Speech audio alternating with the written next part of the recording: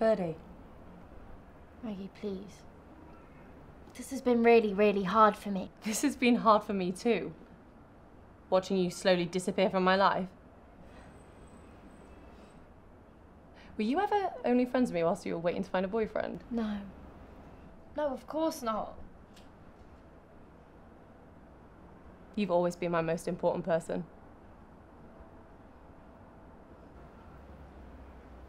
But I don't think we should be that for each other anymore. It isn't healthy. We can't just go on like what we were. We need to grow up and live our own lives.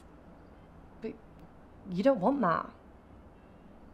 You just want Nathan's life. You become a version of Nathan. What? Yeah, you've lost yourself. I don't recognise you anymore. Every CD in your car is Nathan's favourite band. Everything you wear is something that Nathan bought for you.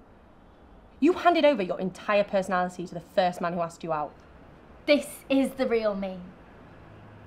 Whoever you think I am isn't who I want to be, and even if I am like Nathan, so what? It's better than just being a version of you. I can't live with you and follow you around and look up to you all so that you feel better about yourself.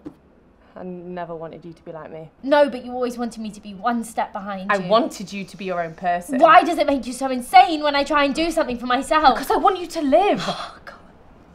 Do you think what you're doing is living? Drinking and fucking anything that moves? I mean, Maggie, are you even experiencing any of it? Jesus, are you even alive? Is that what you think of me?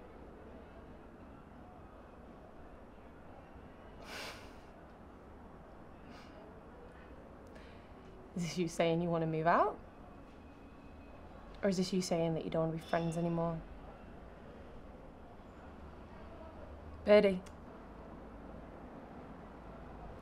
I don't know, I think we just need some space.